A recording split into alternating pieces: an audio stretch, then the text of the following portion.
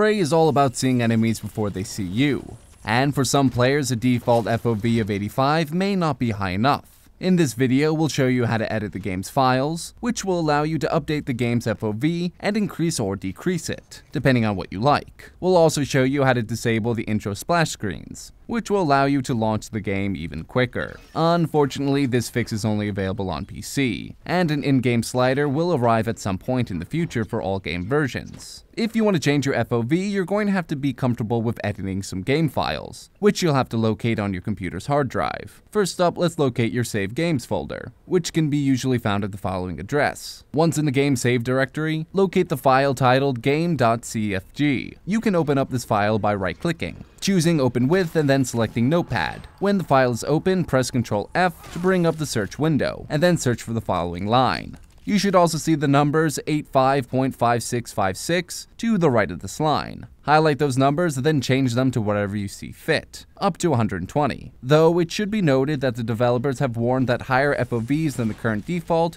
could result in more bugs, so be careful how high you go. Disabling the intros in games have become part of the modern process, and users do it to speed up the time that it takes to launch the game and reach the main menu. If you want to do this, you'll need to locate the Prey directory in your Steam Apps folder, which can normally be found in your C drive, unless you have an alternate installation area for your Steam games. Once you've located your Steam directory, head over to the following address. Now that you're here, look for the 4 files we've listed and change their extensions to .bak, or whatever extension you want to call it. We use .bak because it's easy to remember that they are backup files. Once the extensions are changed, you should be good to launch the game and dive right in without running into any splash screens. And that's the end of the video. If you enjoyed what you saw, be sure to like and subscribe.